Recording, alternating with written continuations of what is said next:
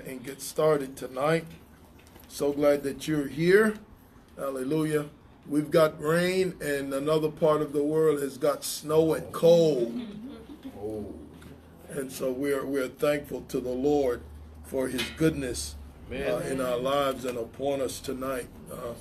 Lord, we are so grateful to you tonight. We're thankful for your many blessings.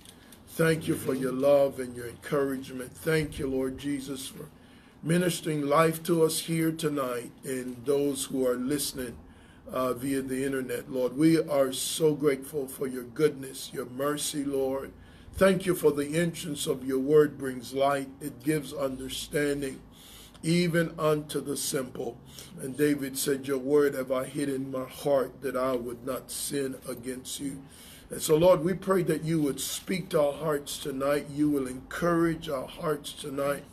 And wherever we find ourselves, whatever we are battling or dealing with, or Lord God, may seem overwhelming at times within our lives. Lord, thank you for your courage and your courage within our hearts and our lives. Thank you, Lord, that you infuse us with strength and you cause us to believe, Lord God, that though there are giants that we might be facing, that God, you have given us the victory, and that, Lord, through you we triumph always in Christ Jesus. And so, Lord, we just honor you. We just thank you. We give you all the praise. We give you all the glory, and we give you all the honor. We thank you for it now. In Jesus' name, amen. Amen. Praise God. Sister Marilyn, how you doing? Blessings on you. Glory be to God. Hallelujah. I want to talk about just for a little while. We've been teaching a lot about faith. And we started with why we pray. And then we went from why we pray to the kingdom of God. And we talked about that. Then we talked about the master key to the kingdom, which is faith. Amen. And then we dovetailed off of that and we talked about the power of sowing seed. And so the Lord wanted me to, I introduced this on Sunday, the Lord wanted me to talk about this when it comes to faith, because sometimes people are just looking for that which is automatic, that which comes instantly. And many times our struggles and we lose the battle many times because of the time that's in between what I'm praying for and when the manifestation comes. And so I want you to go with me to 2 Corinthians chapter 12. 2 Corinthians chapter 12. Hallelujah.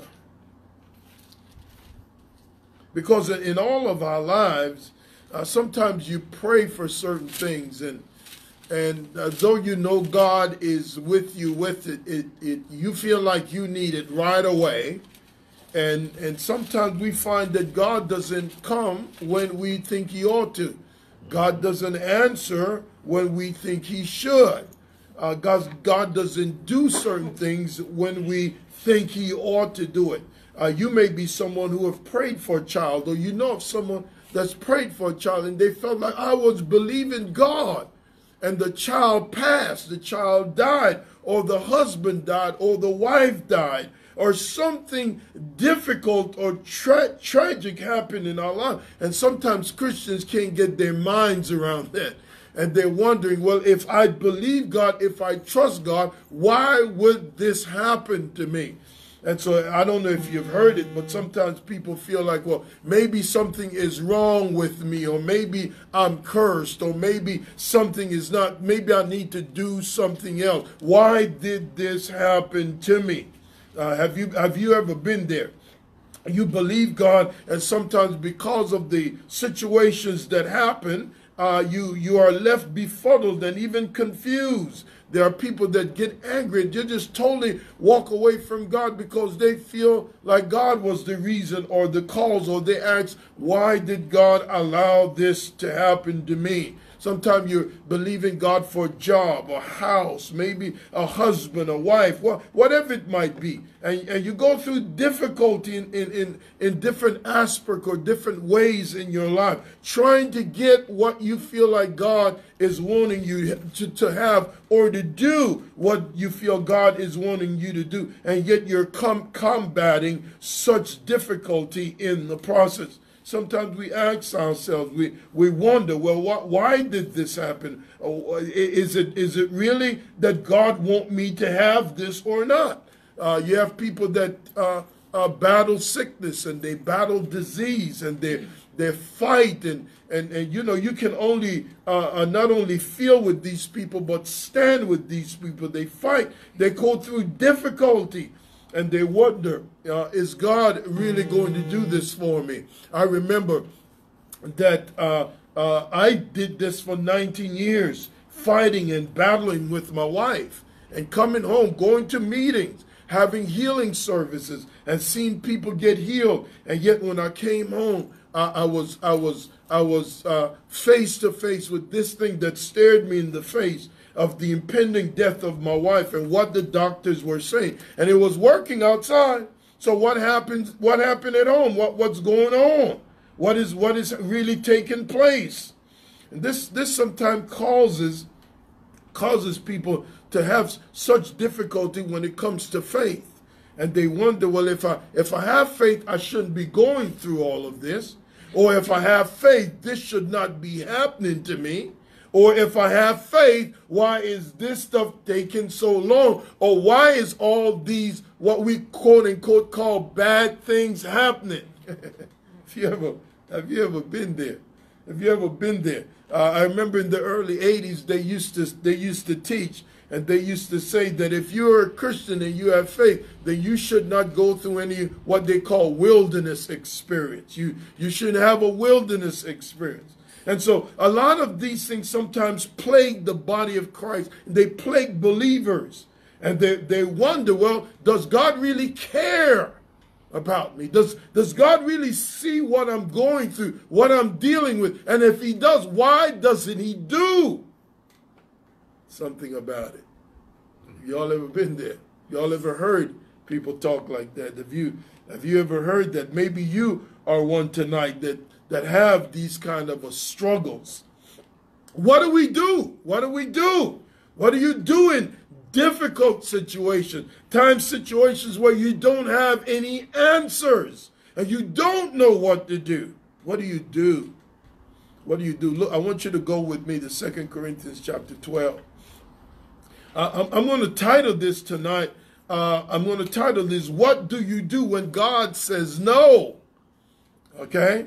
But it's not just a no. Sometimes God takes too long. Sometimes God doesn't come when you think he ought to come. You ask Brother Abram that, Brother Abram would tell you God doesn't seem to answer when he ought to, because it took him 25 years to bring about his promise in my life. If you ask Joseph, Joseph was what? 17 when God gave him this great dream. And Joseph went through hell the rest of his life until he was about 30 or 33. Joseph went through hardships and difficulties. And it didn't seem like God was going to answer. It didn't seem like God cared or that God was going to stand by his word. You ask gods like that, and now we're going to ask Paul. Because if you see in chapter 11 of 1 Corinthians 12, Paul said, he said of verse 24, I'm going to read chapter 12 of 2 Corinthians, all right? But I'm going to go back one chapter to chapter 11 of 2 Corinthians, and I just want to read what Paul's testimony is. Verse 23, Paul says, are they ministers of Christ? I speak as a fool, as one beside himself. I am more in labors, he says, more often, in stripes above measure, in prisons more frequent, in death He said often. And now let's look at what Paul has to say about what he went through. Paul said, of the Jews, 5 times I received 40 stripes, save one. All right? So that 5 times he was beaten 39 times. All right? Thrice was I beaten with rods.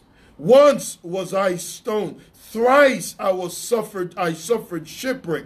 A night and a day have I been in the deep. Look at it. In journeyings often, in perils of waters, in perils of robbers, in perils by my own countrymen, in perils by the heathen, in perils in the city. This is enough for us to just check out, right? In perils in the wilderness, in perils in the sea, in perils among false brethren. And then he says, in weariness and in painfulness or in travail. He said, in watchings often, in hunger and in thirst, in fasting often, in cold and nakedness. Beside those things that are without, that which cometh upon me daily, the cares or the anxiety of all the churches. So look at what Paul went through. Look at the stuff that he had to encounter and he had to deal with. And you know, anybody that's dealing with these things can easily say, well, where is God in all this? Why do I have to go through this? And why is it that God just doesn't seemingly just rescues me all at once?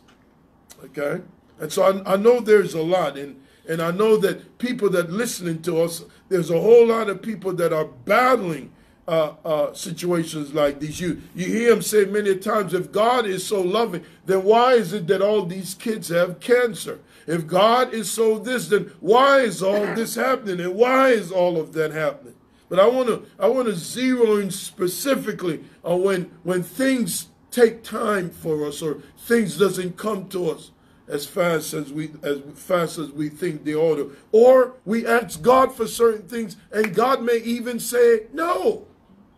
I know some people don't think that God ever says no. I'm going to show you here where God says no, and I'm going to show you a couple of other places. Look at this in our 2 Corinthians chapter 12, verse 1. It is said, it is not expedient for me doubtless to glory. I will come to visions and revelations, what? Of the Lord. I knew a man in Christ about 14 years ago, whether in the body I cannot tell, or out of the body I cannot tell. God knoweth. Such a one was caught up in the third heavens. So now you and I are what we call in the first heavens, right? The first heavens is the atmosphere, right? That's where we live. This is the first heaven. The second heavens above that is what you call a space, or outer space, up in that area. That is the region where the Bible says where the principalities and powers live, okay? Or the domain of evil or the devil. And then you get to the third heavens, which is the throne room of God, okay? And so Paul said he was caught up into that place, and undoubtedly it was so real to him, Paul could not tell whether he was in his body or out of his body. He says, verse 3, I knew such a man. He said, whether in the body or out of the body, I can't tell. God knoweth. How that he was caught up into paradise. And then he says, and he heard unspeakable words, which is not lawful for a man to utter. So he heard things that no doubt he could not utter here, but he also heard things that probably there were no way to articulate them here on the earth. He said, verse 5, he said, of such one will I glory, yet of myself I will not glory, but in my infirmities. That word infirmities means weaknesses. Okay? He said, for though I would desire to glory, I shall not be a fool, for I will say the truth, but now I forbear lest any man should think of me above that which he seeth me to be, or that he heareth of me. And then he says, and lest I should be exalted. All right? So he's continuing and he's answering. and lest I should be exalted above measure through the abundance of revelation. You see that? He said, lest I should be exalted or get a big head or become full of pride over the revelations that God has given me. He said, there was given unto me a thorn in the flesh. What is that thorn, Paul? This thorn is not sickness or disease. Okay? He said, the thorn is a messenger of Satan to buffet me or to beat me or to cause difficulty in my life. All right? And he says, lest I should be exalted above measure. So the messenger of Satan came and buffeted him or caused so much of the stuff that we just read in 2 Corinthians chapter 11. He says, for this thing I besought the Lord thrice. So he asked God. You could see that Paul was adamantly asking God to get this off of him, to stop this, that it might depart from me. And God said unto me, my grace is sufficient for thee. So in other words, the request that Paul was asking for, God simply said no. God simply said no. I'm not going to give it to you the way you are wanting. Okay? God simply said no. He said, God said, my grace is sufficient for you, for my strength is made perfect in weakness. All right? Now, I thought about this, and as I thought about it, there are certain promises in the Word of God, like when it comes to sickness and disease, that God promises to heal us. He promises to do these things for us. There are also certain things that are not written necessarily in the book. For instance, should I leave Washington and go to Melbourne? Now, that's not written in the Bible, right? There's no clear cut of the will of God about that in the scripture. So when you and I pray, that now is all dependent upon what God wants for your life when it comes to this particular thing.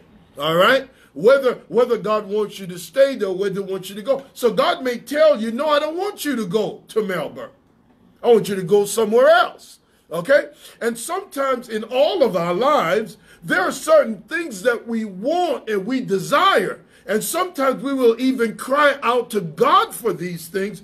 And these things, though they may be good, may not necessarily be good for you. Are you following me? Though they may be good, they may not necessarily be good for us, and especially when we're asking for it. So we've got to understand that God is our Father.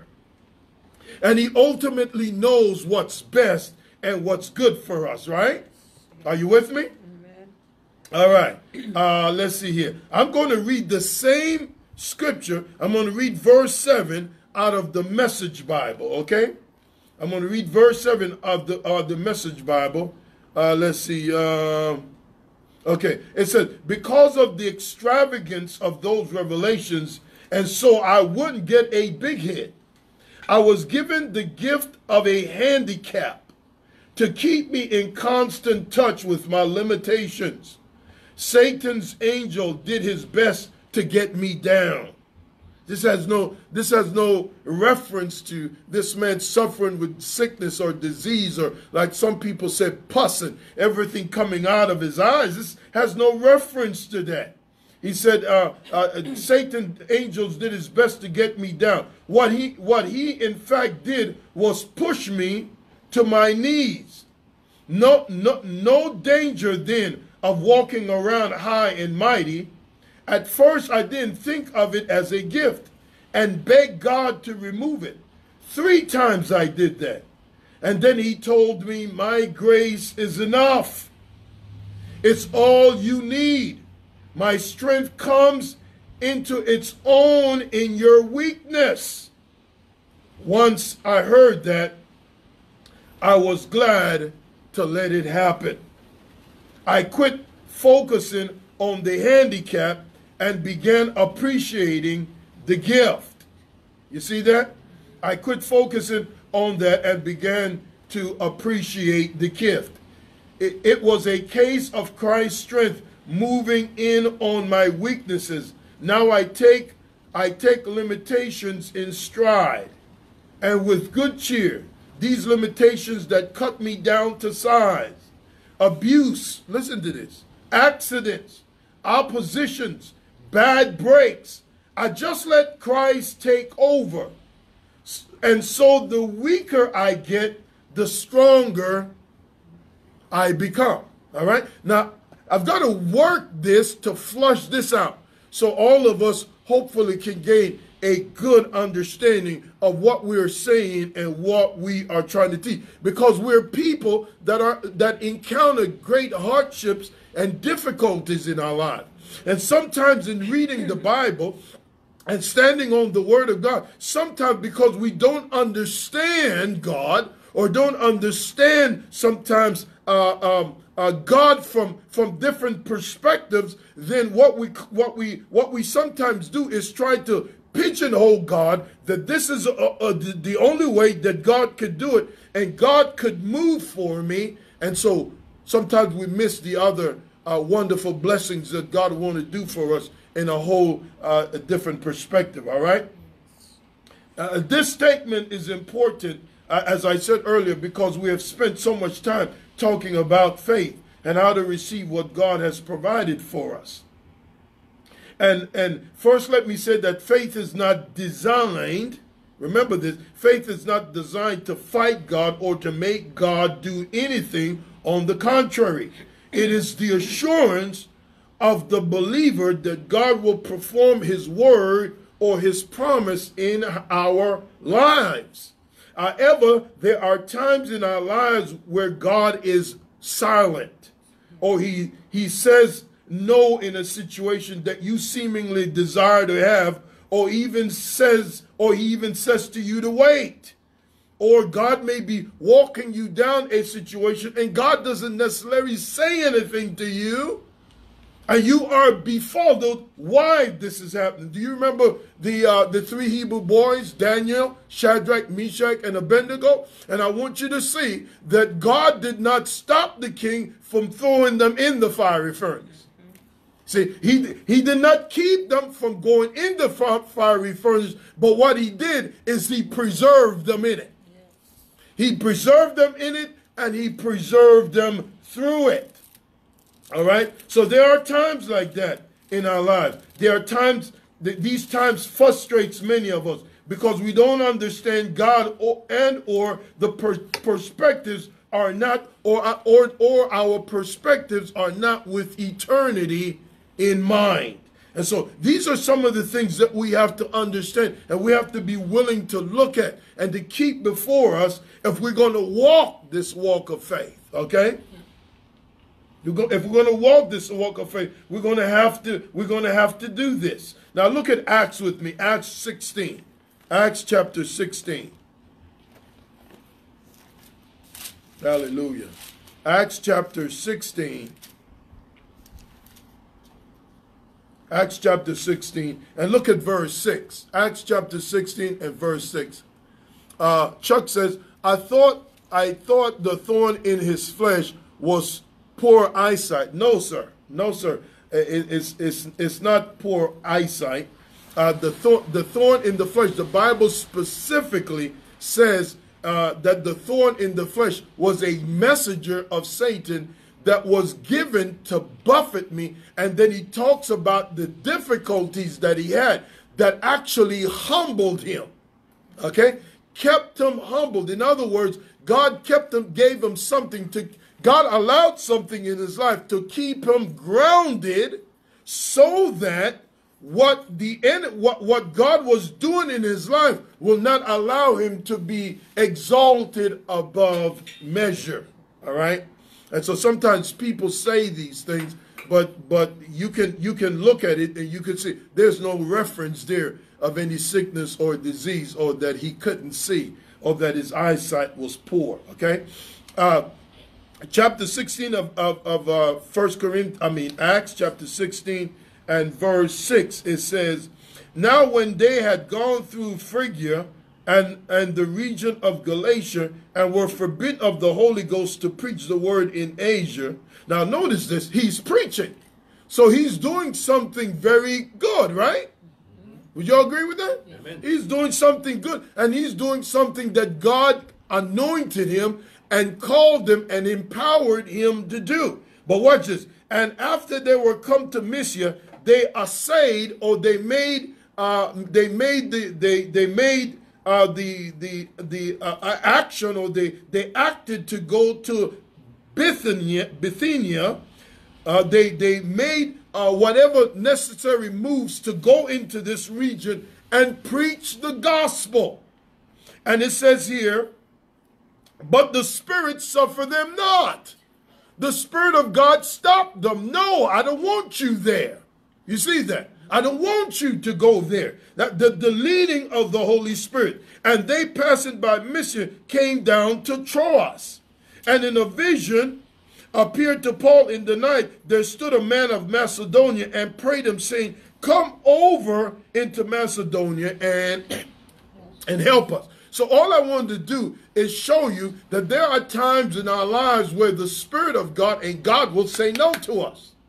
There's times in our lives where even though Paul was doing what God anointed him to do, God had somewhere specific for him to be and specific for him to do. And so where Paul intended to go is it's no different. I've seen people over the years where they prayed for a husband and they asked God for a husband, and this guy came into their lives, and they start telling us, and we counsel them, and we counsel them according to the word.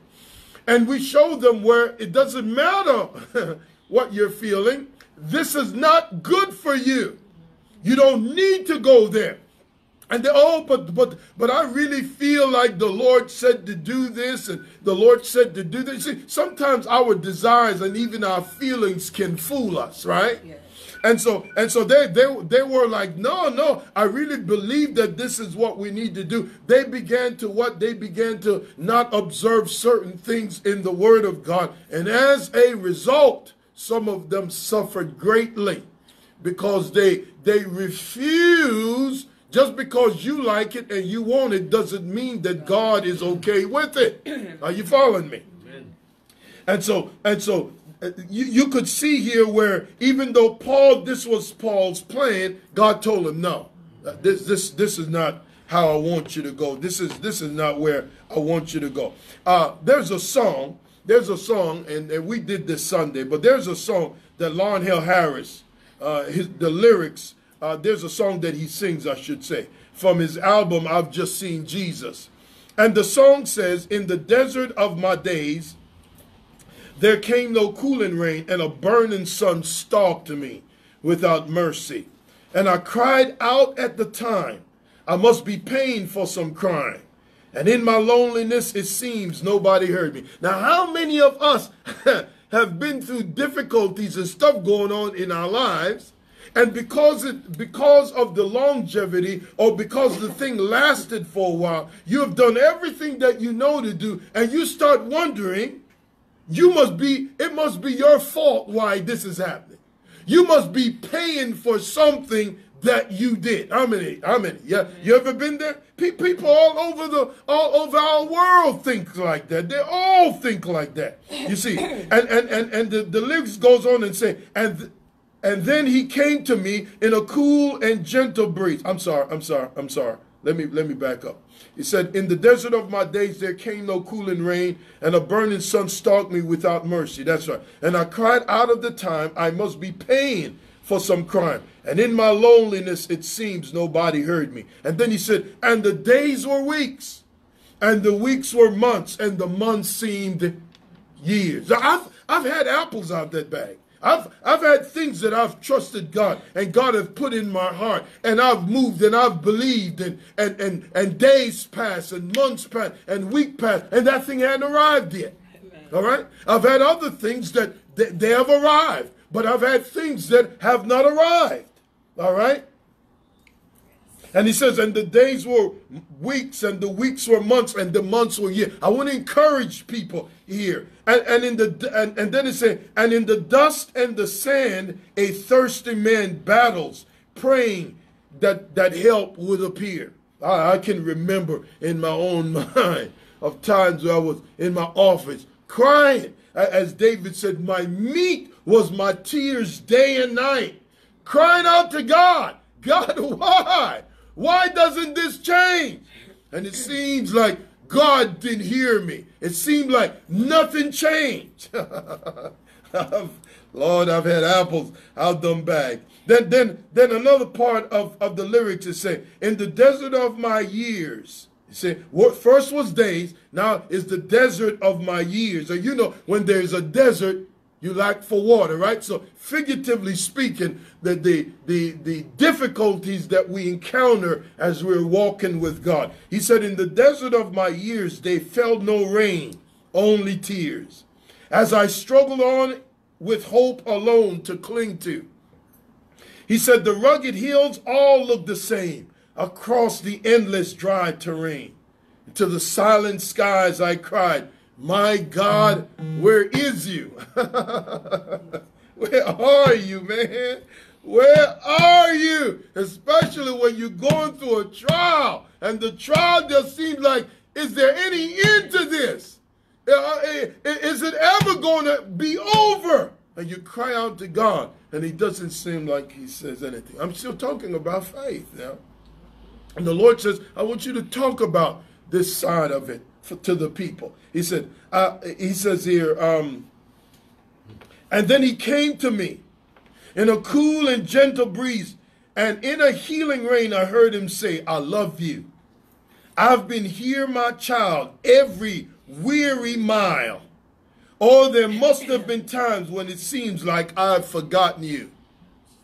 And I led you through the barren desert to the land of milk and honey that is now before you. Have you ever been there? Have you ever been there? Did you know that a caterpillar wraps himself in a web? It's called a cocoon, right? And I won't even read some of the stuff that goes on inside of that cocoon and aspects of the caterpillar that is dissolved in the cocoon for that caterpillar to become a butterfly. And it is said that the cocoon is essential for a caterpillar to become a butterfly. And that process, if that process is disturbed, if the process of that caterpillar is disturbed in that cocoon, then there's a risk of botching the transformation of the caterpillar. So now what I want you to understand, I'm going to give you a couple of points here, and I want you to understand as you and I walk this journey with God. Because don't let people fool you. It's not all a pie in the sky. All right? It's not all just just goosebump and goose, but it's not all that. Because come on, look at your natural life. Your natural life was not all that, right? Yeah. And so it's no different. But I think that if you and I can develop certain perspectives, these perspectives can help us in life. Because you see what Paul said is, Paul said, I sought the Lord thrice. I begged him 3 times to get me out of this uneasy and difficult situation. And he said, God said, my grace is sufficient for you. And then Paul said, most gladly, therefore, I'm going to rejoice in my sufferings. I'm going to rejoice in my necessities. Well, what happened to Paul is that his perspective changed. And you know, people tell you this just in natural life. They will tell you that you need to have a different perspective in life. And if you always see everything as, how can I put it? If you always see everything that it is impossible, you cannot, and there's no way out, then of course that leads you and I to a place of hopelessness and helplessness, right? And so in academia and in Fortune 500 companies and in business, they always encourage people, and now better than any other time in history, businesses empower workers to think creatively, to think innovatively. What do you mean by that? What I mean is that they are wanting you to look at the same problem the company has been having, but look at it from a different perspective. Look at it with new eyes and fresh eyes. So where we once thought that there was no way out of this situation and that this situation is so bad for us, a person that can think critically, a person that can think innovatively, can look at the same problem that you call a demise and see with that same problem that that problem can be an opportunity to put the business on the map like it's never been before. You see that? Because they're able to think differently and they're able to see things differently. And so one of the things that you find out about faith is faith in God is not simply having trust in something that you're not acquainted with. Does that make sense? Yes. It's not about having a faith in something that you're not acquainted with, that you don't know. Faith in God is not mechanical. It's not you trusting an inanimate object. God is a living being. He never changes, but he's a living person. And so faith in God it requires you and I to know him. That's what faith in God means, is that I come progressively in my walk with God. I come into an intimate knowledge and understanding of the person of Christ and who he is. You follow me? See, that makes a whole lot of difference. Okay? Because if I don't know the thing or I don't know the person, I can come up with all crazy ideas about the person because I don't really know them.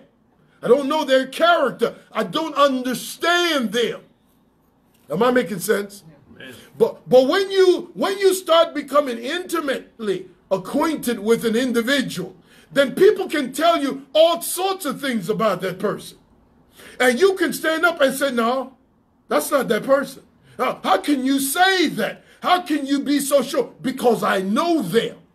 You see, I've known them. I've seen them in difficulty, and I've seen them when things are going bad. I know their character. I know the individual, and I know that doesn't sound like them. And so it is the same thing with God.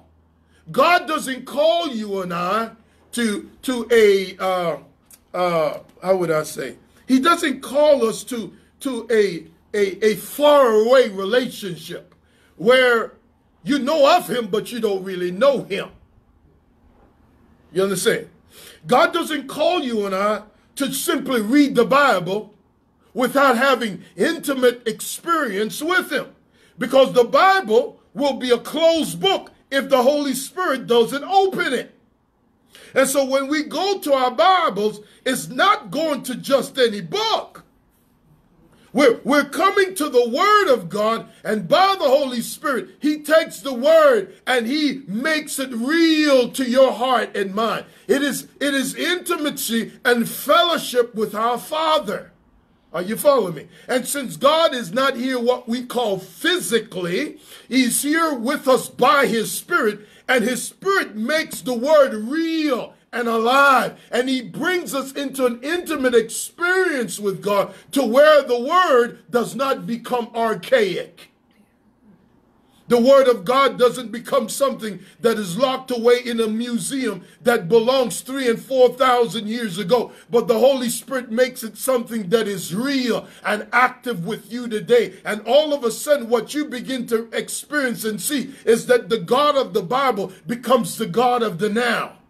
You see, the God of the Bible becomes real to you. Though you don't see him, faith in him means you know by experience that he's real, because you also are intimately experiencing him and acquainted with him.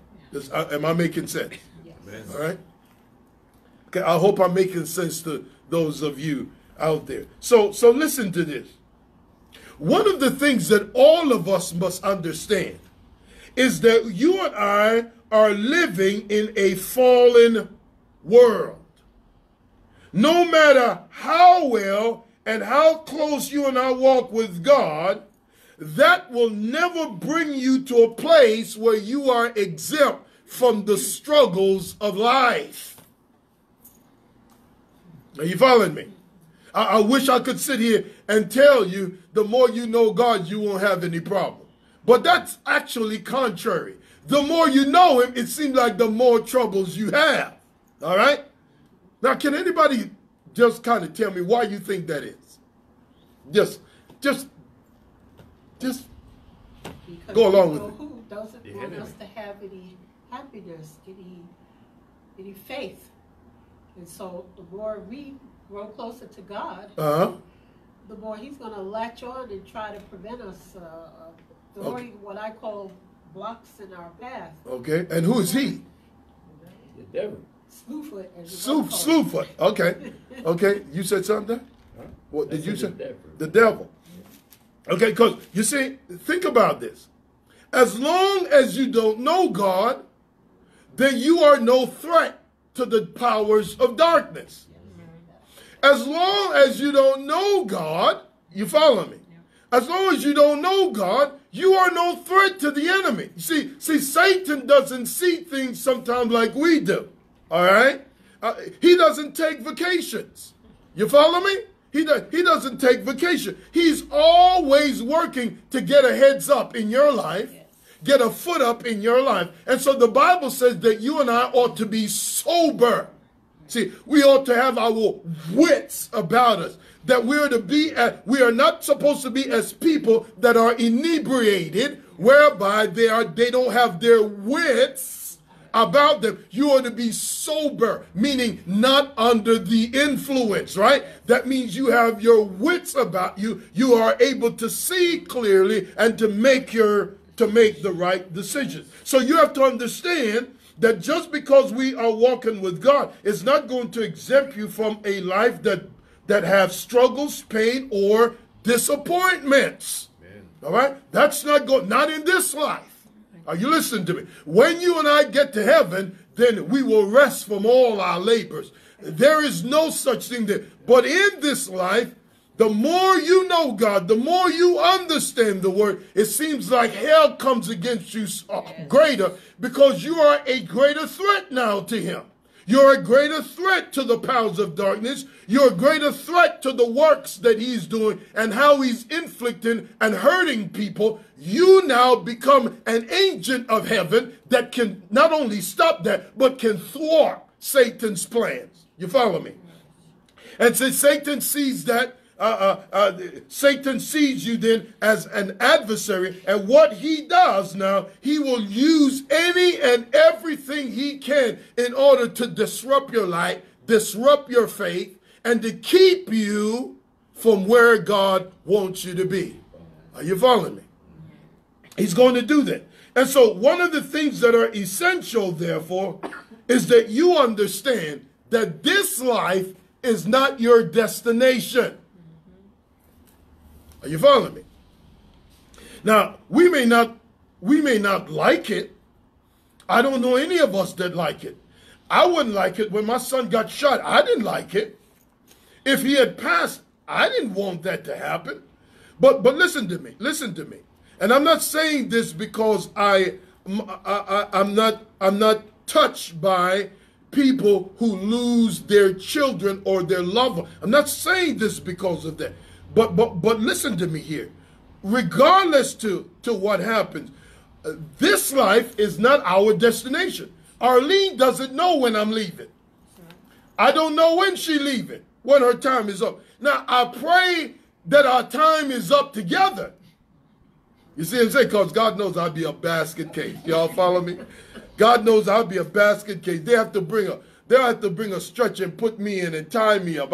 My tongue be hanging out and I'll be drooling and just, I just, God knows, y'all have to pray for me. Y'all have to pray for, I know you have to. But hopefully we'll leave together. But you see, it may come where that doesn't happen. Or your child passes or whatever. And what God wants us to do is not that we have to throw a party over that, because he knows we're human and we hurt. But we have to have a different perspective. And we have to understand that no matter how many times God heals me, if I live long enough and Jesus tarry, I will see him via the grave. Is that right? Yes. Now, you and I don't like the grave. But we know that sooner or later we will have to leave here. And so it is essential that you understand that this life is not your destination. This is not it for us. And so if God blesses you and you got 3 houses, 5 houses, 8 houses, whatever does God give you, amen. I'm with you. You see, whatever God gives you, glory to God, but wear it loosely. Wear it loosely, because this is not your destination. Whatever power God gives you, whatever influence God, use it for his kingdom. Use it for the goodness of God. Use it to accomplish the things of God, because sooner or later, you're not going to have it. Sooner or later, you're going to go via the grave. Amen?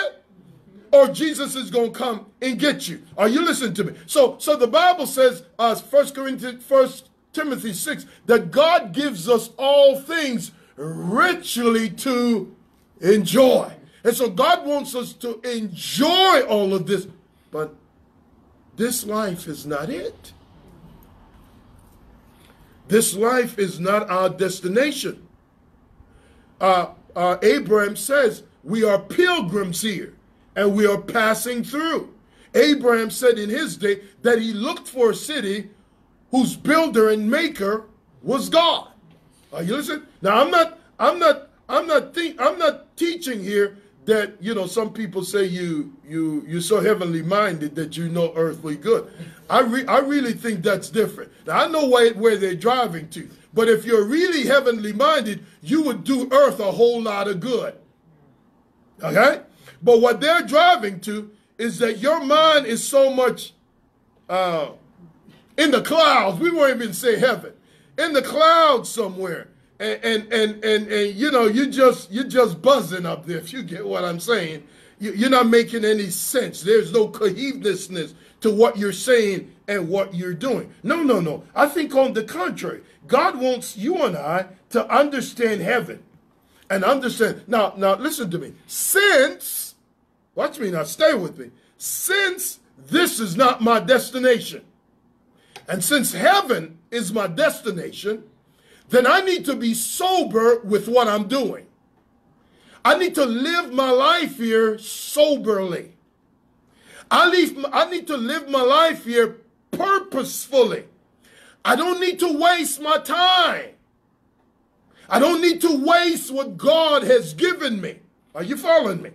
I don't need to waste these things, because if this is not my destination and heaven is my destination, seeing the face of God is my destination, that what I do here is not only important, but it's essential that I ensure that God Almighty is leading, directing, and channeling my life, or leading my life in the direction that I need to go in. All right? We need to understand that. All right? Number 2, let's see here. Where am I? I think I lost my place here. Okay. Number 2, we need to gain a heavenly perspective. Another way of saying it is you and I need to have an eternal perspective. See, because if you don't have an eternal perspective, sometimes when you're dealing with difficulties, you can't see the reason or the purpose of it. Because Because a lot of times what we're looking at is right now, and we're looking at our comfort. And whether what I'm dealing with really benefits me or not. And I want these things off of me, and I want them away from me, because I don't see any reason and any purpose for them in my life. But guess what? Tell your neighbor, you don't have to. God does. You see what I'm saying? You and I have to understand that according to Romans chapter 8, that the Bible said that God has created you and I to be conformed to the image of his Son. Amen. All right? And so in God walking with you and I, he's also making us to resemble from the inside out the very image and the person of his Son. So if you don't understand that this life is not it for you, and if you don't understand that you're simply passing through, if you don't understand that you need to have a different perspective of life, then many things that happen in your life will not only hit you in your gut, but it'll keep you down. See? It'll keep you down. Like I said, you probably can sit here and say the same thing. Cried many times, many nights. Many times thought there's no way out of this. There's no way I can get out of it. I'm calling on God. He doesn't seem to answer or come and just get me up out of what is hurting me. He doesn't seem to just move the stuff out of the way. And what it seems like God does is he leaves me to walk through the process, and he walks it along with me. He doesn't take me away from it, but he keeps me in the process. And to my amazement, he brings me out on the other side, and what I thought was going to kill me actually becomes a blessing to me. Amen. You see? And so faith in God not only experiences the good time, and not only experience the blessing of God healing you immediately and working out this job for you immediately and turning that wayward son for you immediately and doing all these things immediately. But what if the thing is a long protracted period of time? Where is your faith then? You see? Where is our faith when the stuff don't seem like it's turning out the way we're supposed to? Are we still fueled up to talk to God? Do we still run and talk to him, or do we stay away from him? Do we get angry with him and just kind of turn him off? I don't want to talk to you anymore because I've been talking to you and it seems like you don't care about me. I'm not saying that we don't feel that way, but when we respond that way, then it actually shows where we are as far as our development or our growth in him. Yes, sir. Oh, no, I'm in agreement. Oh, okay. Okay, I thought you needed something to say. You see, it only shows that. It only shows that. It shows where God doesn't get mad. You're his child. He knows. But it shows where your growth level are with him. So if I just gave you faith and just told you, and the Lord said, I want you to talk about it. If we just talk about faith from the standpoint of, voila, God did it for me. Voila, God did it for me. Voila, God. And he does do that immediately. But what about when things don't happen when we thought they ought to?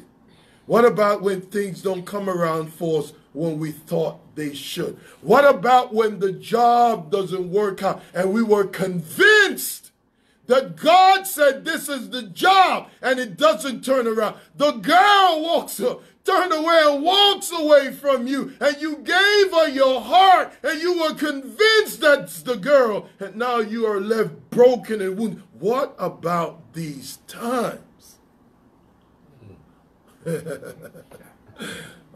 Marilyn said, we have to learn from our experiences. Just like a baby learning to walk will fall, but the baby doesn't stay down. They get up and do it again until they get it right. Well, you see, that's where faith comes in.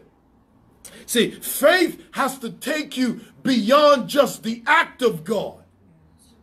Oh man, this is good. Faith has to take you beyond just the act of God to the character and the nature of who God is. Amen. Follow me.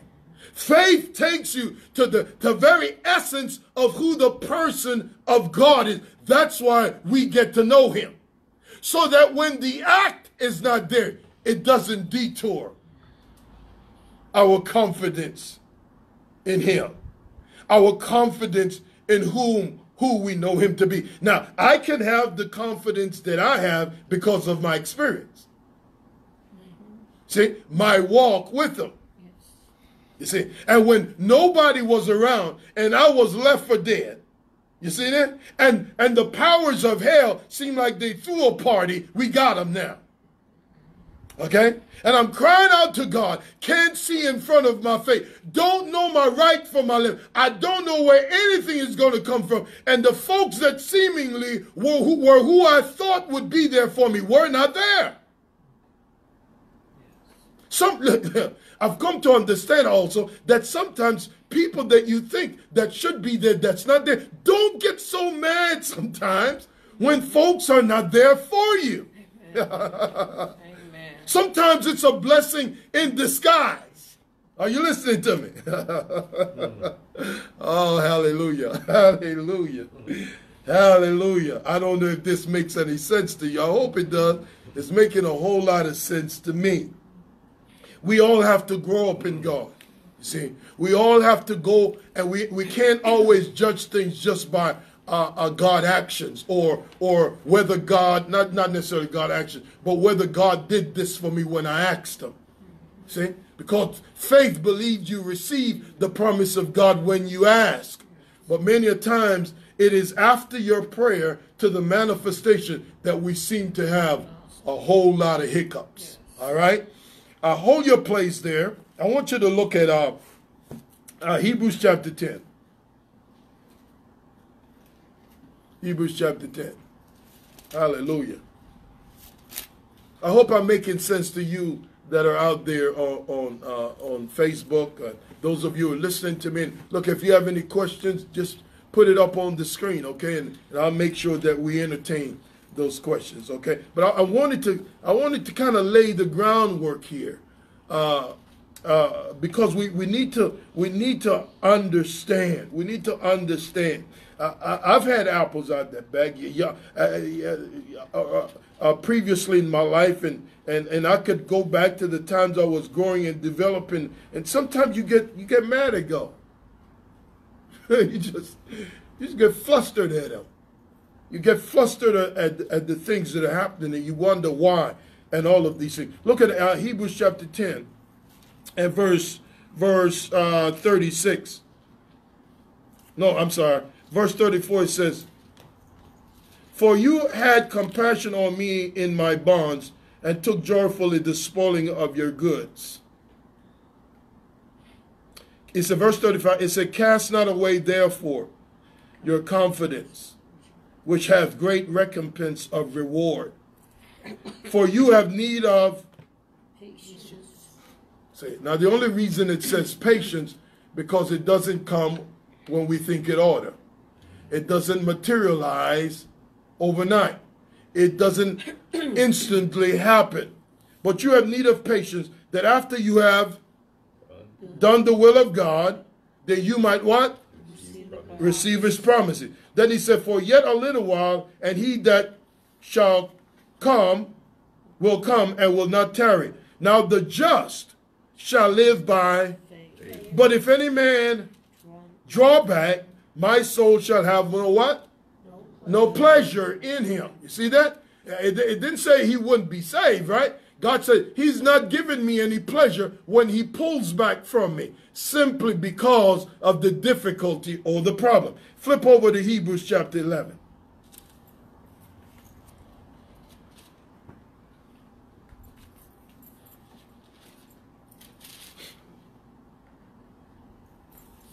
I want to show you Hebrews chapter. Now, Hebrews chapter 11 opens up about without faith is impossible to please God. And then it takes you through a litany of the people who walked with God, worked with God, stood for God, and how God ultimately came to their deliverance, right? But I want to show you those who didn't experience that in this life.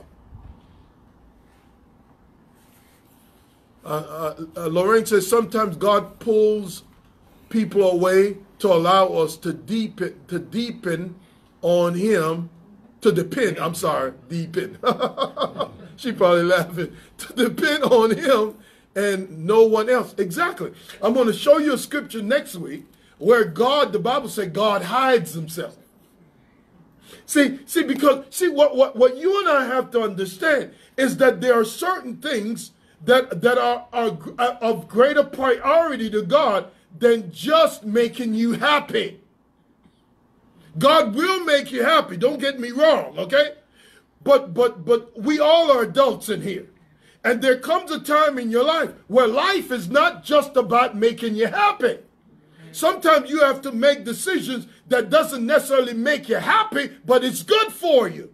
And the only reason why you do that, because you have come to a place of maturity in your life. Amen. Is that right? There are people that just still want to just live happy. They are grown adults, but they just want to live sucking on candy, right? And you see not only the pattern, but the problems in their lives, right? Because when you become an adult, it's not just in age, it's in maturity in how you think, how you see things, right? Because you have to make very good decisions that's going to ultimately be a productive and blessing in your own life, right? And so it's the same thing with God. God is not just all the time wanting to put a piece of candy in your mouth. Because God has to bring you to a point where you're mature and where you can take a hit and not give up. You can fall 7 times and get back up. Are you following me? God wants you to be developed to where you can take Satan's best, and still, when it's all said and done, and it seems like the chips are against you, you can say, though I'm slain, yet will I trust him. I know my Redeemer liveth. Yes. Amen. See? It takes faith in God to do that. Look at this here. It says in Hebrews chapter 11, verse 24, it says, by faith, Moses, when he was come to years, refused to be what? Called. Notice that. This is faith still now. He refused to be called Pharaoh's son. You see, do you realize that in our culture today and in our world today, if you stand for what is right, and you stand for what is, especially if you're visible, you may suffer consequences? Do you realize that? That is still faith. Are you listening to me? That is still choosing God's way. Are you listening to me? It says, choosing rather to suffer affliction with the people of God than to enjoy the pleasures of sin for a season. All right. Esteeming, look at that. Esteeming the what? The reproach of Christ of greater riches than the treasures in where? In Egypt. Moses had a different perspective, a different outlook on life. Moses said, I rather the reproaches of Christ, and I count them, I count that greater than the treasures that Egypt can give me. Why? Because the treasures are fleeting. Amen. The things in this life are fleeting. All right? For he had respect of, I'm going through it because I don't want to stay there. Else you and I can camp out there for 2 years, right?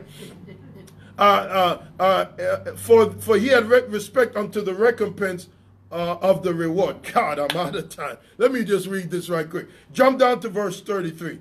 Who through faith subdued kingdoms, worked righteousness, obtained promises, stopped the mouth of lions, quenched the violence of fire, escaped the edge of the... Do you see what all faith did for them? Mm-hmm. Out of weakness were made strong. They waxed valiant in fight. You see, faith just didn't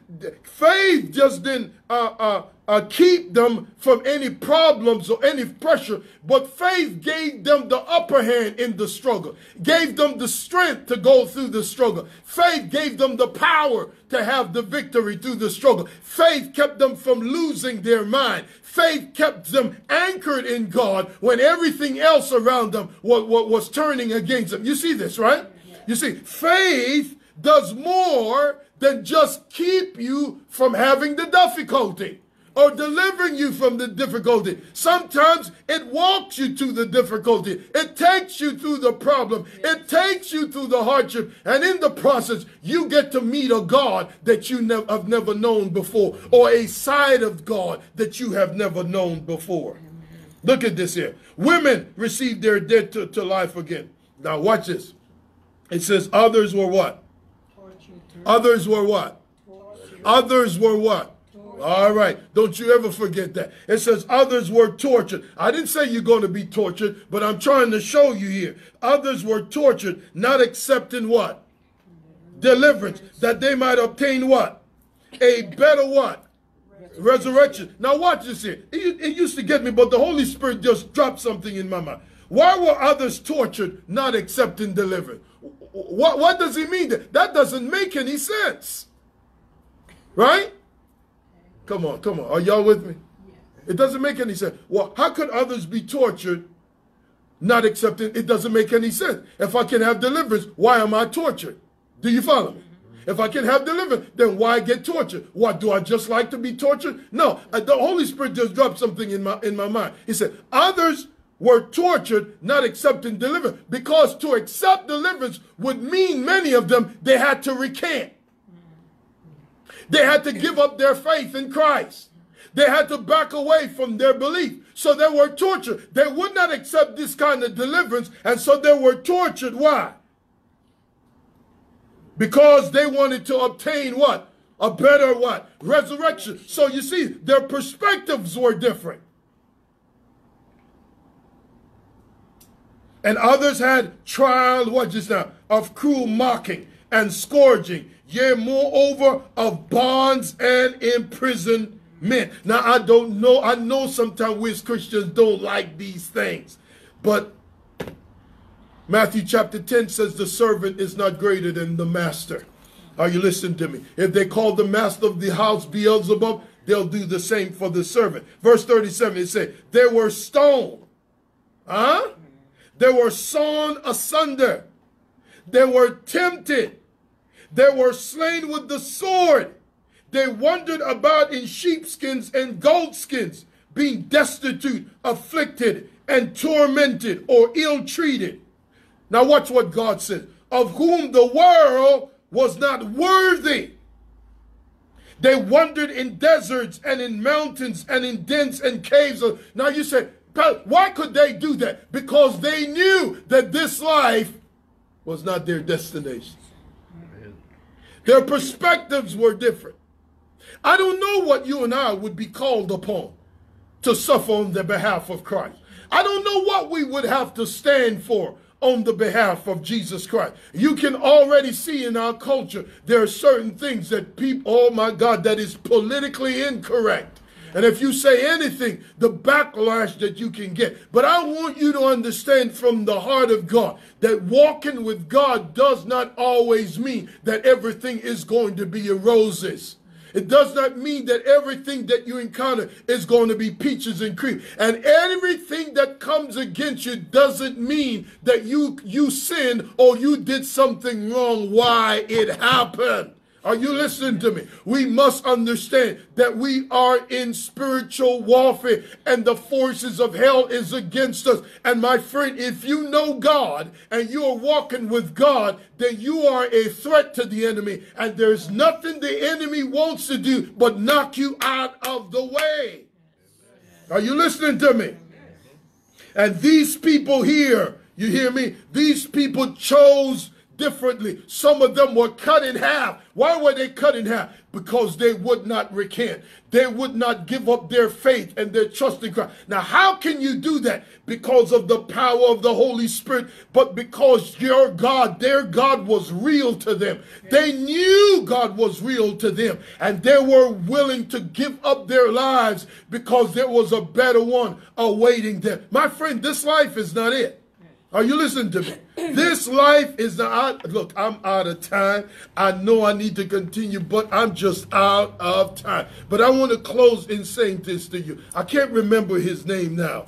I can't remember, but Polycarp. You look him up in history. Polycarp, 80-something years old, an old man. Are you listening to me? This man had received Jesus and was walking with God, and they got a hold of Polycarp. And they said, Polycarp, we want you to recant, and we want you to curse Christ and turn away from Christ. And the writing said that Polycarp looked at the emperor, and he looked at what would I say? He looked at the consequences of him not doing what they said. And he looked at them, and he said to them, he said, 80-something years have I walked with God. He said, and Jesus have never done anything wrong to me. He said, and should I now turn around and curse him? And you know the story. If you don't know the story, go read the story. History said that Polycarp would not give up his faith in God. And they took Polycarp and they tied him on a cross. And while they tied him, they lit the fire under Polycarp and began to burn him. And while he was burning, he began to sing. How do you like them apples?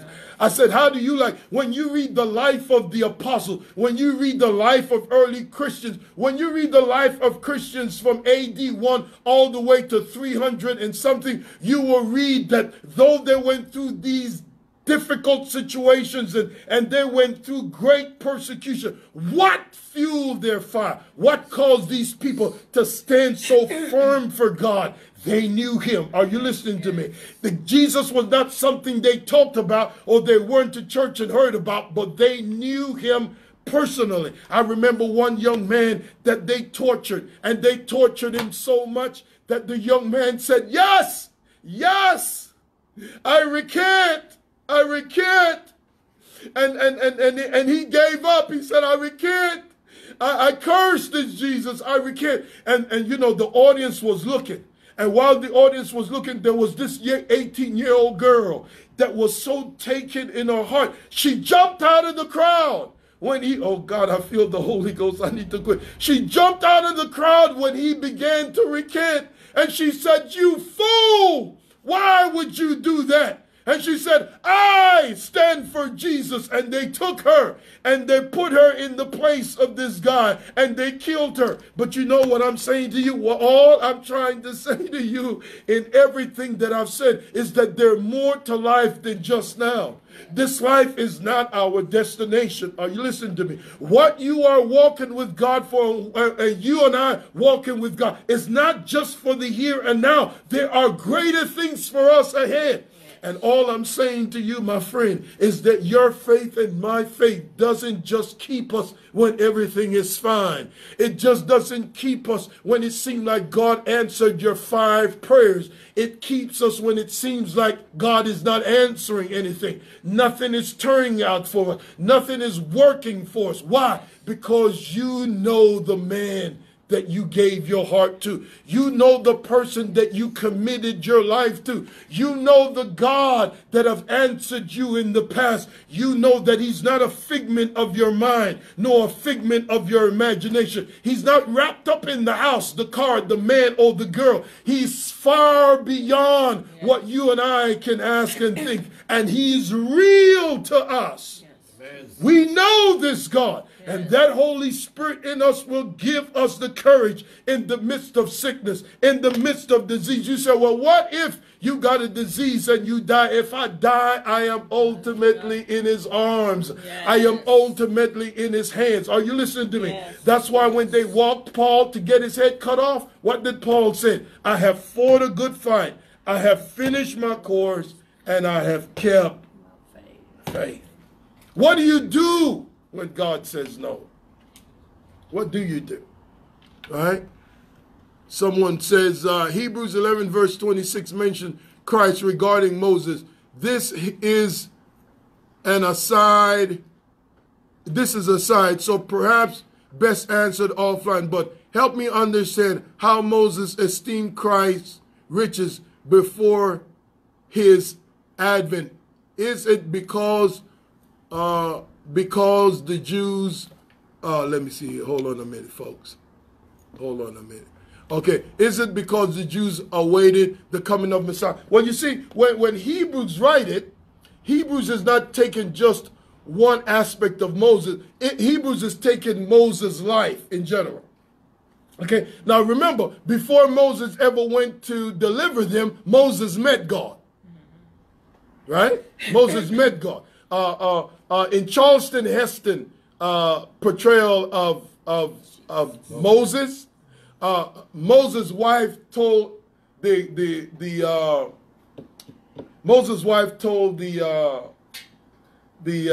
Egyptian girl that was in love with Moses, told his wife, "You lost Moses when he went searching for God. I lost him when he found him." Okay? So when God met Moses, everything changed in the life of Moses. See? So when Hebrews is accounting here, Moses walked with God. Moses experienced God. It doesn't tell you what all Moses saw. But come on now. God will take Moses, and he said he talked with Moses face to face. So could you imagine being in the presence of God? Could you imagine God coming down and talking to you?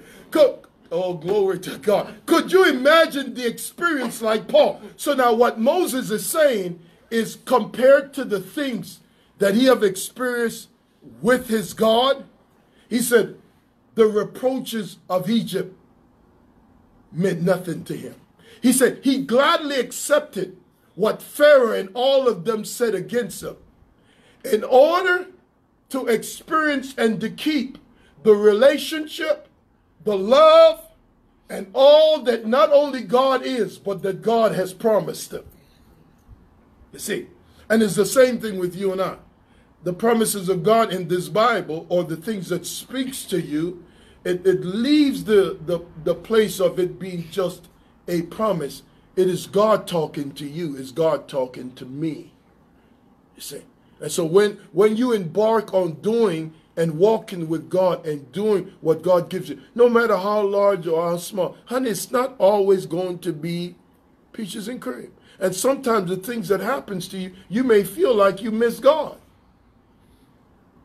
See? But man, if the devil can stop you, he will stop you. And those boys, he couldn't stop them. Amen. That's why it is said, if the Holy Spirit was withdrawn from our church, 90% of what the church does would go on. But in the old church, if the Holy Spirit was withdrawn, 90% of what the church did would stop. Well, of course it would. I don't have time. I'm done. But you know, I mean, I fail to find the words sometimes to try to articulate what my heart is saying, because the early church was not perfect. They made mistakes. They were flawed. They understood that. They understood the grace of God. But if there's one thing the early church had, is they knew their God. They knew God. They served God. The reason they did what they did was because God was not just a book. He was a person. And they walked with him. That makes a lot of difference. Amen? And I have to close now. I'm sorry. I got to go. But I will be back next week. All right? And we will continue this topic. So if you know anybody that needs to hear this, get them online. And I believe that we're going to talk about something that's going to help people to understand. Because Christians sometimes got this warped idea that all they're here for is to be happy. God don't have you here just to be happy. God has you here to accomplish a certain purpose and destiny in your life. And yes, you'll be happy in the process, but sometimes you may not feel happy. All right? I love you, man. I really do. And we here, we are believing for God's best for you and for your family. Amen. Father, I pray for the people tonight in the name of the Lord Jesus Christ. I pray that you'll minister life to them, that you'll bring encouragement to their hearts and their spirits. And especially in this time, Lord, where in some areas and some circles, it just seemed like it's all a game. It just seemed like we're going business as usual with church. And God is not at the forefront of our hearts and our minds. And we don't understand God. God, in Jesus' name, minister your life to these people. Strengthen, encourage them, bless them. I pray in the name of Jesus. And those who are undergoing difficult trial, Lord, I've spoken unto them tonight, Lord. I pray that the anointing of God will minister to them in their situation. And Lord, that you'll not only bring them out, Jesus Christ. Lord, I bless you. I bless you tonight in the name of the Lord Jesus. I want you to go in peace. And you be blessed. Would you do that? Be blessed tonight in the name of the Lord. And we'll see you on next Thursday at the same time. God bless you. We love you in the Lord Jesus. God bless you. We'll see you. Bye-bye. Oh, what do we always say? Remember what? The power of the seed is not in the size, but in the content. You thought I forgot, did you? I know y'all thought I forgot, but bye-bye.